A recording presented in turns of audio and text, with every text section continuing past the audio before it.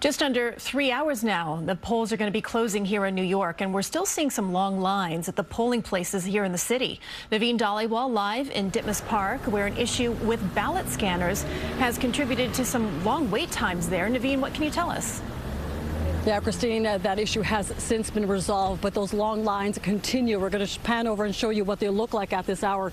This is at the Flatbush Tompkins Congressional Church in Ditmas Park on East 18th Street. You can see the line is wrapping around the building. There are hundreds of people here. They've been telling us they've been waiting for an hour, 2 hours, 2.5 hours. Some of them bringing their AirPods, listening to music, some even bringing their books. And as you mentioned, Christine, the Board of Elections says that, they did have issues with the ballot scanners early this morning. That issue has since been okay. Again, they're packing their patience and they plan to get in there and cast their vote. We're live in Ditmas Park. Naveen Dhaliwal, CBS News, New York. Okay, Naveen, and as long as you're in line before 9 o'clock, you'll definitely be able to do that. Thank you.